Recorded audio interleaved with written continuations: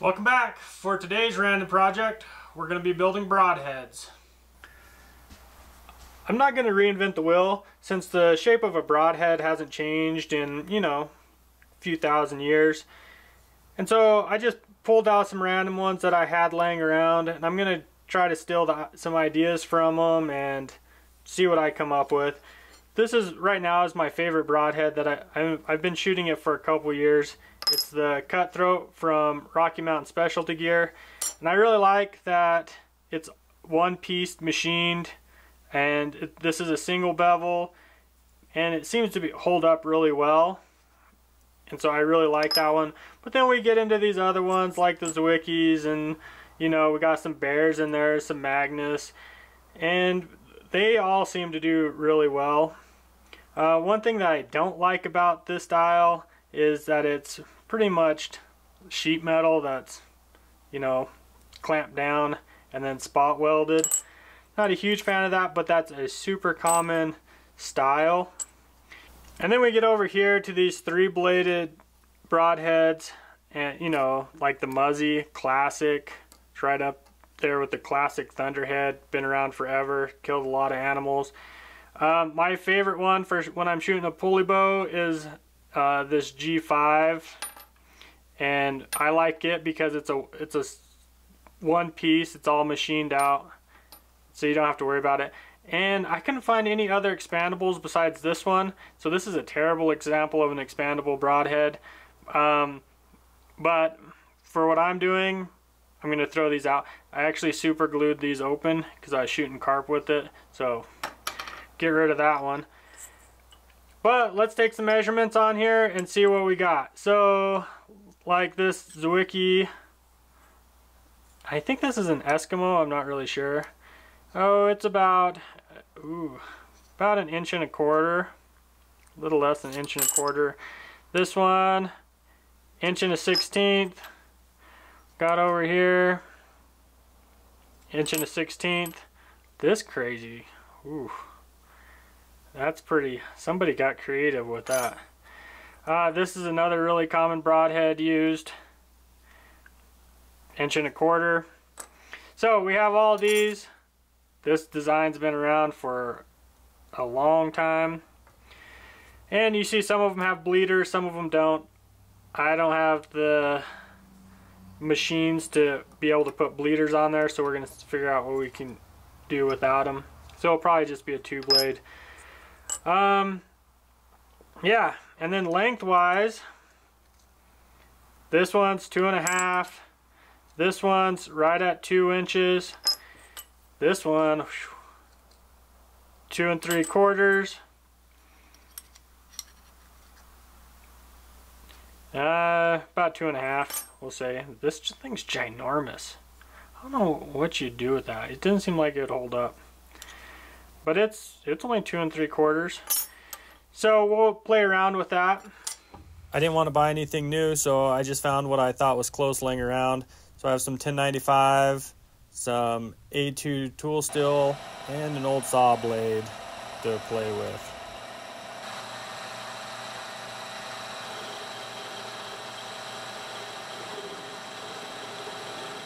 I'll probably slide my tailstock up there to get it lined up.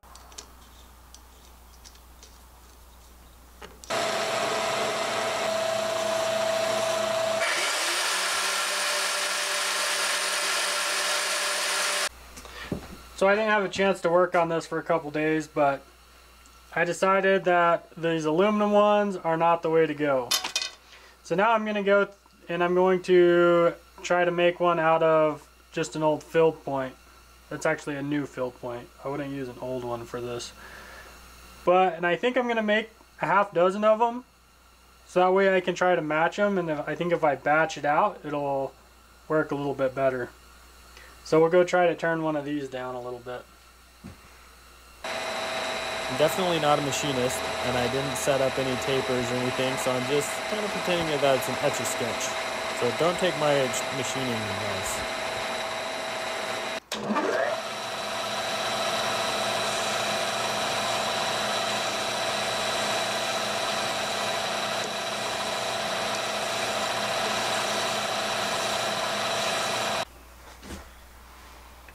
after cleaning them up and trying to match them, now all of them, they're within a grain. So I'm going to call that close enough. Instead of doing this the correct way by setting up a slitting saw on a mill, I just created this little jig to cut the ferrule groove with just a portaband. Seemed to work all right.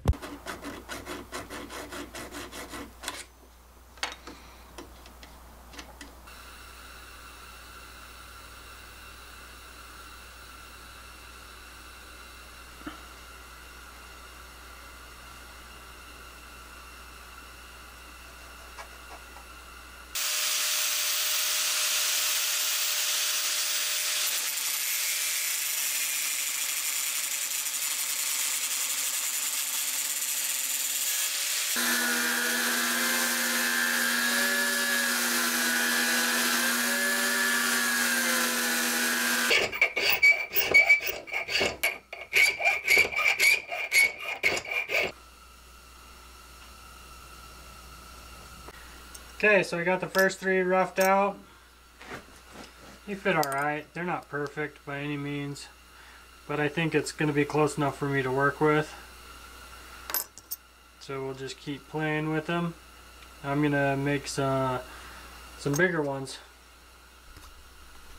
So let me show you how I figured out how to draw this. So I pretty much just got a center line, came off of it. These ones are only 1 inch. These ones are 1 1/4 inch, so they're quite a bit wider, 1/4 inch. And then I found my 3:1 ratio, and then I wanted to put a Tonto tip, so I figured out where that was. And so now I'll just cut out this part. And so I should still have that ratio. That's a mechanical advantage, but it's not as long, and you know, this should work.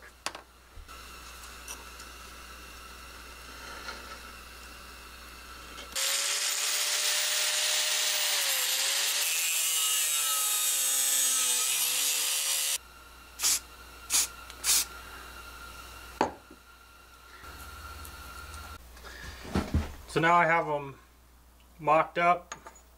You know, they're definitely not perfect at this point, but the plan is after I get them welded, or you know, with silver solder, then I left them a little bit big, so that way as I go to balance them and try to hit my weight, I have some extra material to play with. So it's fine that they're not perfect right now, because if any of these get just a little bit off when I'm soldering them together, then I'll have extra material to take off and even it up.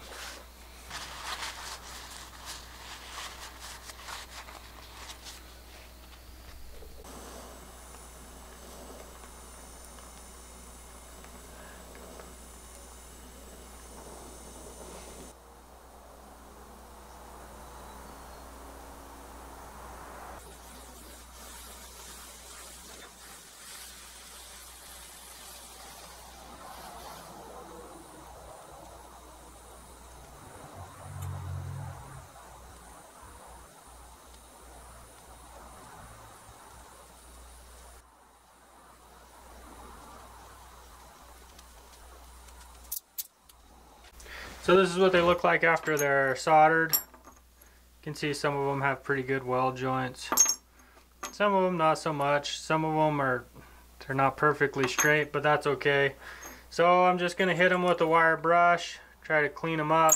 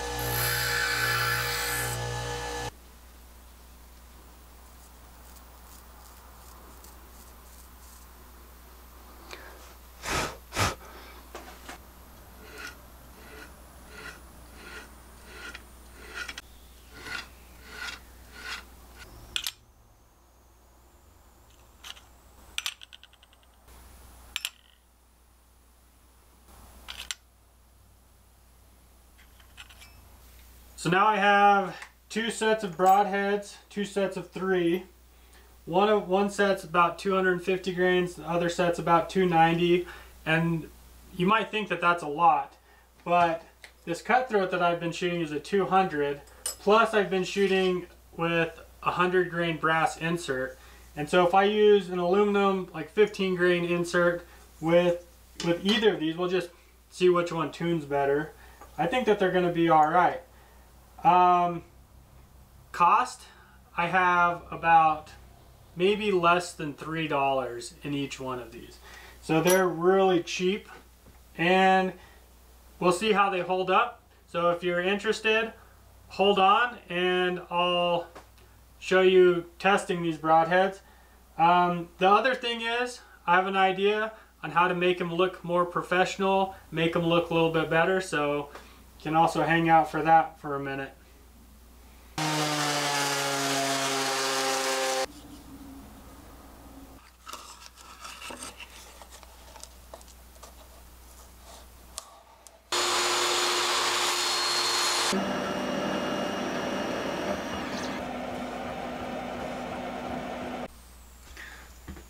See if this makes them look any better. Nope, still look homemade. Well, let me tell you a story. So, just like a lot of weekends, I got out of work as quick as I could just to drive across the good old land of entrapment.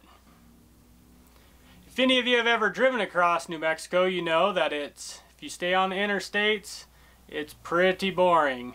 So about 50 podcasts about how you can kill a 200-inch mule deer or a 400-inch bull behind any tree and it's easy to get tags. I finally made it to where I was going to go hunting.